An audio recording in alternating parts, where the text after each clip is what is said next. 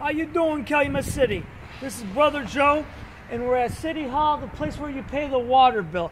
So when you come down here on the 10th to pay your water bill, come down and sign the petition before or after you pay the water bill to let them know that you don't find it acceptable that they more than double the cost of the water, that you have to pay a $5 fee if you don't have your bill.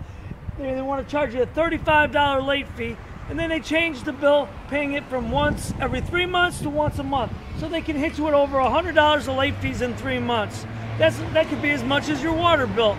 So if you don't find it acceptable, if you're sick and tired of being sick and tired, you're sick of the disrespect from the alderman, come down here, stand out here with me, sign the petition, get on Facebook at Calumet City Stop Moving Backwards for more information. And we're going to be having this video be out on YouTube. Thank you very much. You have a nice day.